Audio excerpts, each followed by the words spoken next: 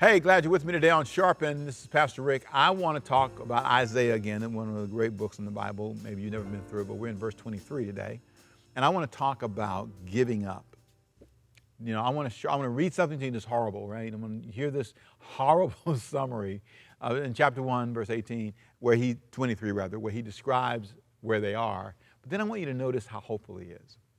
And so at the end of the day, today, we're going to notice that God doesn't give up. He always offers hope. He wants us to see that there's hope always. So look at what he says in verse 23. Your rulers are rebels, partners with thieves. They all love bribes and chase their gifts. They do not defend the causes of the fatherless. The widow's case does not come before them. Therefore the Lord, the Almighty, the Mighty One of Israel, declares, I will vent my wrath on my foes and avenge myself on my enemies. I will turn my hands against you.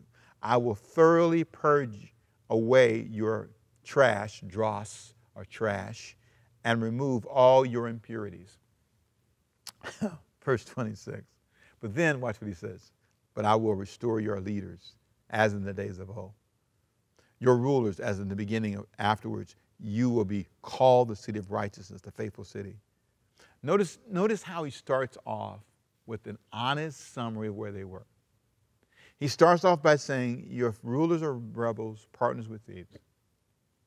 You're ignoring the widows, you're not helping the fatherless. You guys are really in a bad spot.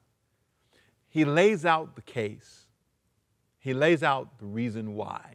Then he offers a promised solution. This is common throughout the Old Testament, where God would say, here's what you're doing, but here's what I want to do. Here's what I'm going to do to you, but here's how I'm going to redeem you. God always has a plan of redemption. And I love this redemptive plan because it says it very clearly, I will restore your leaders. Then he goes on and says, your rulers and the beginning, as in the beginning. Afterward, he said, you will be called the city of righteousness, the faithful city. Zion will be delivered with justice, her penitent ones with righteousness, but rebels and sinners will both be broken, and those who forsake the Lord will perish. You will be ashamed because of the sacred oaks in which you have delighted.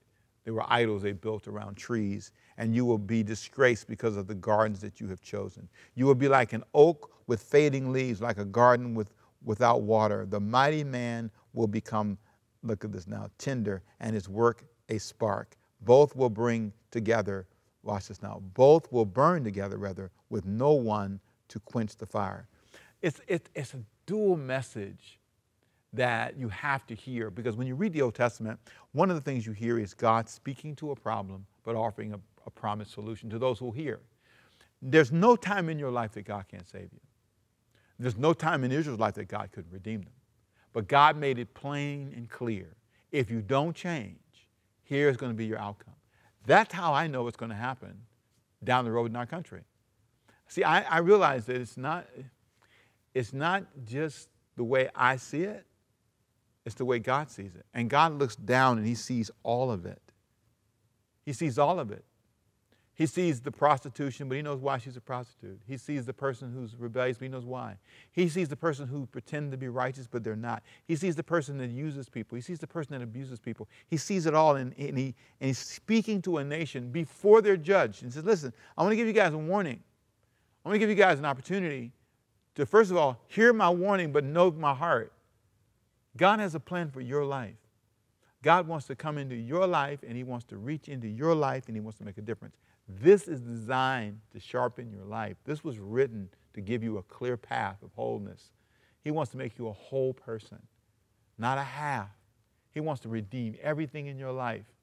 But it starts with you understanding the boundaries. It starts with you saying, I get it. I understand that I need to stop the slide. I need to understand that you want to forgive me. I need to be the kind of person who embraces the fact that you want me to do something in the world. That's what he said in the first few verses of Isaiah. He wanted them as a nation to come together. Let me pray for you. Father, let us hear today this message. Let us hear the message of Isaiah. Let us apply this to our lives. Let us begin, oh God, to face the truth about us and thank you that there's hope and forgiveness in Jesus' name. Amen. Thank you for being with me. Stay sharp. I'll see you next time. Bye-bye.